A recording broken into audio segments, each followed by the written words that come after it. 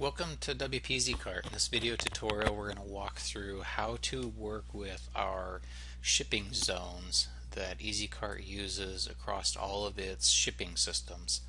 And shipping zones is one of the most confusing, kind of difficult aspects to set up, and so hopefully we can make a video here that kind of clarifies how a shipping zone works, some of the pitfalls you might run into when you try to engage shipping zones, and some of the do's and don'ts within shipping zones. We know a lot of people have rates that you want to apply to specific areas, and we've seen a lot of customers of ours also try to limit shipping to specific areas. And so I'll show you how to do both of those within our system.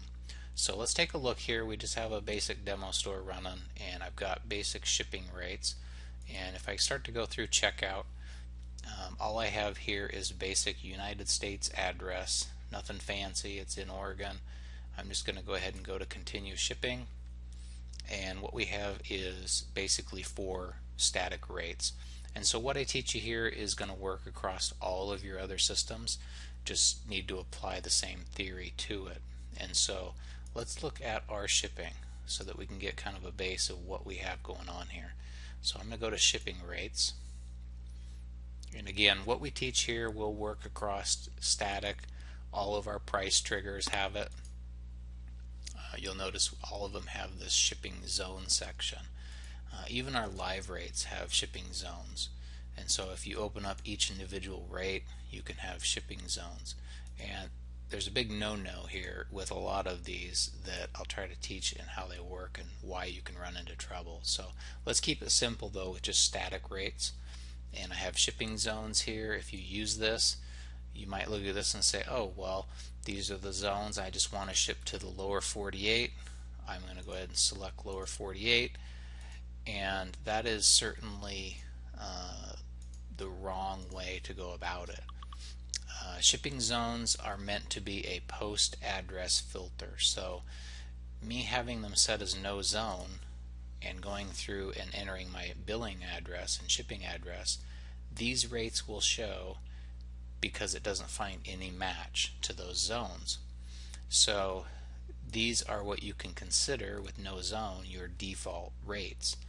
So if I change one of these, for example to Alaska and Hawaii, this rate now will only show to those users. It won't show to anybody else. Okay, so if I wanted to have another priority second day,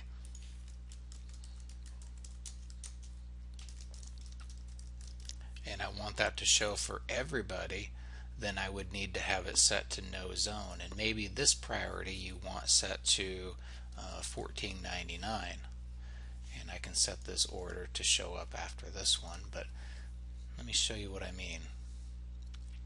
I basically have the exact same shipping here. This one will show for everybody except for after they go through checkout and we see their billing and shipping address, then it will show me the other rate. So for example, let me save these. Okay, so priority 2-day air, if I come back and refresh my shipping, okay, priority 2-day shipping is $14.99.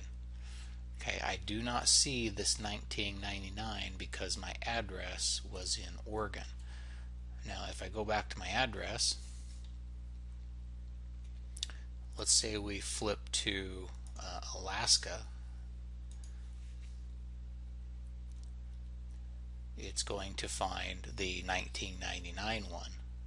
Okay, and it's also going to see the $14.99 because it's a no zone, so they match this. Everybody matches this.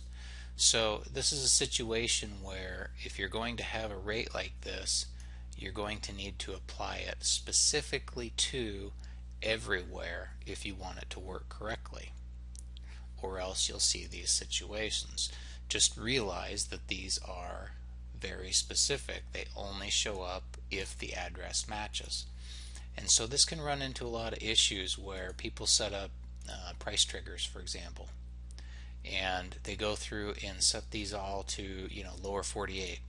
They only want these they only want to ship to the lower 48 in the United States. Well, if anybody orders from Alaska or Hawaii, they are going to get free shipping because none of these match.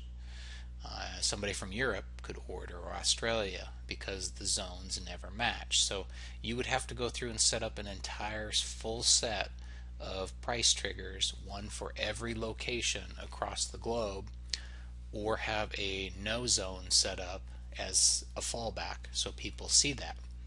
So these can add a lot of confusion when people start setting up.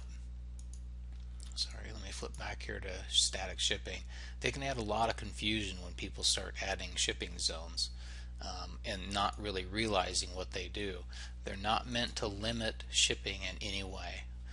If you want to limit, let's say you do want to just ship to the lower 48, or just to Europe or wherever your country is, maybe just Australia or US and Canada. What you want to do is limit the countries that a user can actually check out with. And we give you an easy way to do that. You just come in here and you go to either your shipping settings,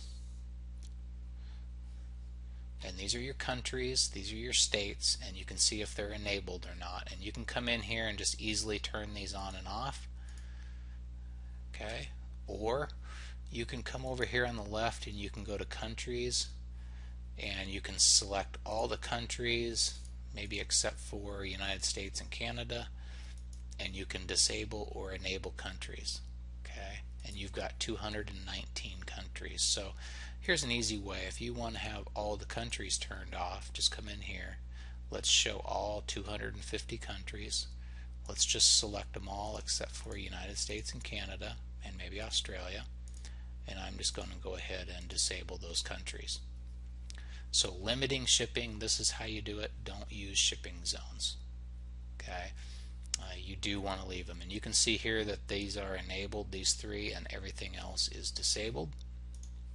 If we go to our shopping cart now, you've now just turned off those features, so really nobody else can order from you. And so that's a good way to do it, not through shipping zones themselves. Okay, so let me go ahead and go back here and let me choose maybe Oregon again.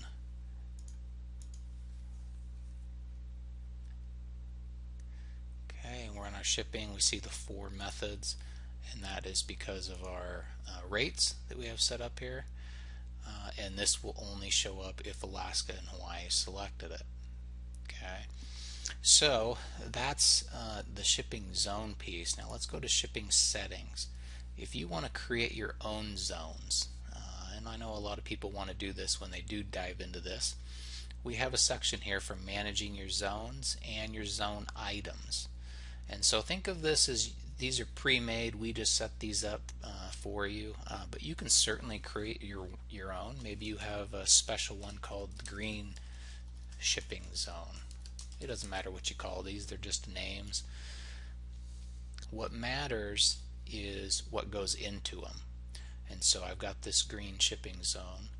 Now we come down here to zone items, and this is where it's a good idea if you want to show more rows. Okay, North America, South America, you can see we've added some of these, and you can add countries and states to them. There's Europe, there's Africa. So the green zone isn't going to apply to anybody because I haven't set it up yet. So I need to go in here and do green zone, and maybe green zone is United States, and maybe that is Alaska, and I'll add them.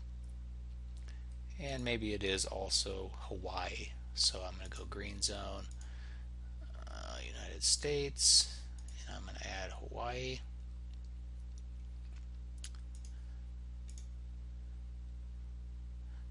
Okay, we should see that in here. There's green zones, and so now my zone actually has a couple of countries and states. And again, if you're using any of our defaults, it might be good to go through and actually give your zones a quick run through just to make sure they are set up correctly.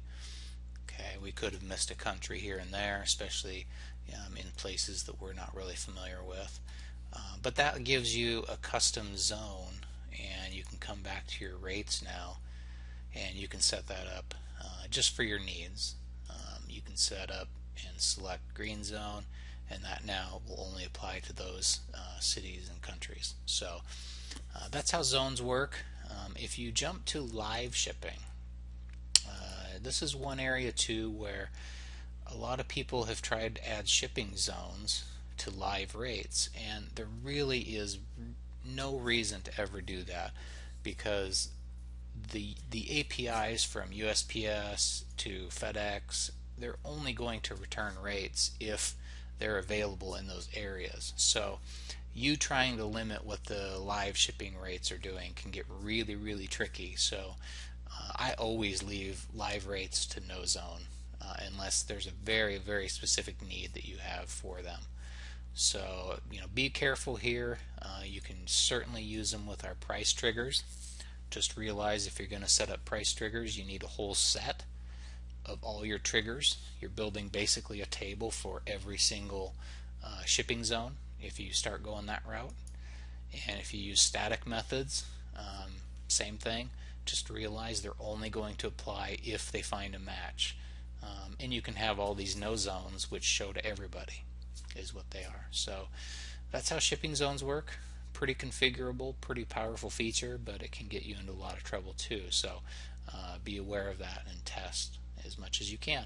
So if you do have a question about maybe some of our other shipping methods, how to do live rates, table rates, or static rates, we have videos on all three of those major methods. So be sure to check those out on how to set them up, and we'll check you out in those videos. Thanks.